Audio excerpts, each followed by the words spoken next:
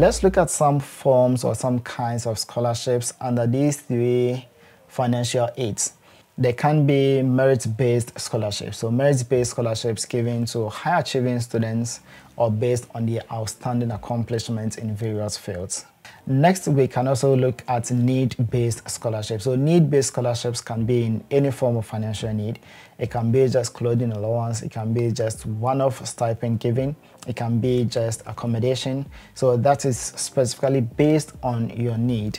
There are also scholarships for athletics. So athletic scholarships, which is mostly given to students in their high school, their undergraduate studies, to prove that they are exceptionally good in a specific sport, and therefore they are being given scholarships to further their education.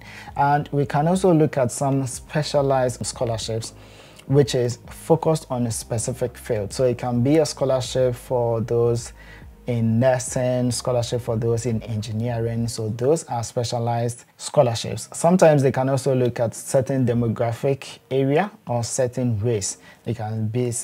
Sometimes it can come in the form of a scholarship for Black minority ethnic groups or a scholarship for Commonwealth countries. So these are specialized scholarships.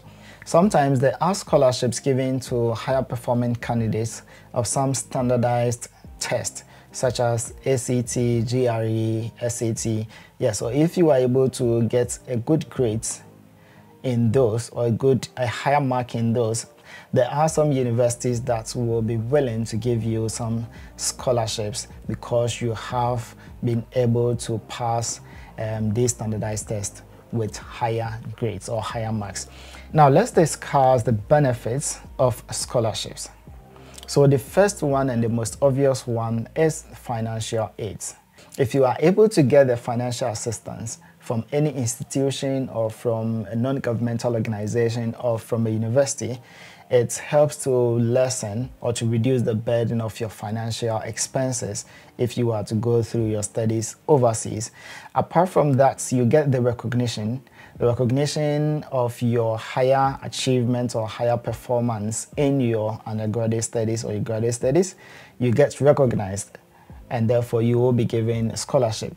So winning a scholarship, it's a form of recognition.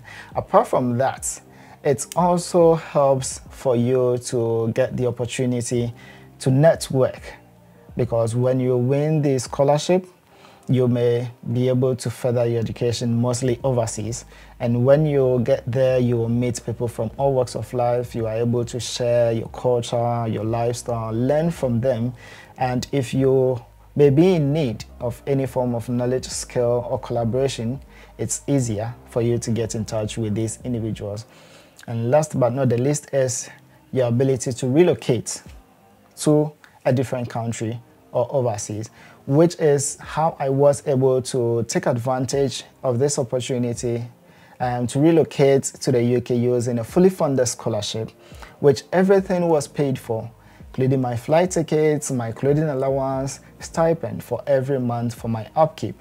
So all these are benefits that you can get from winning an academic scholarship.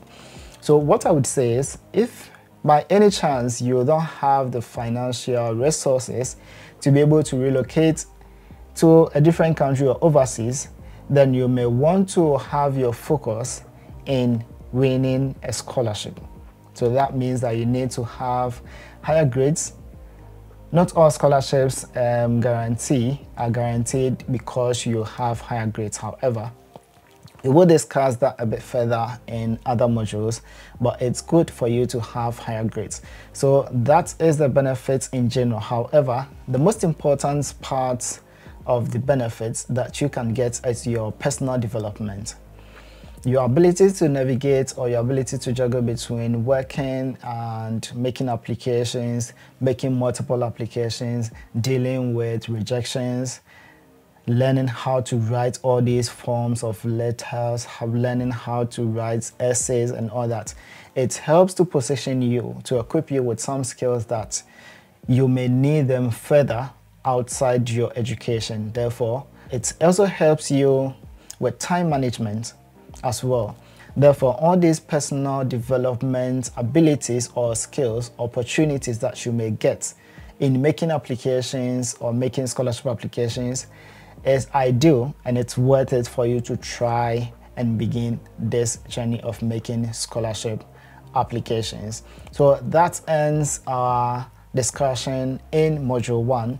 Let's jump into module 2.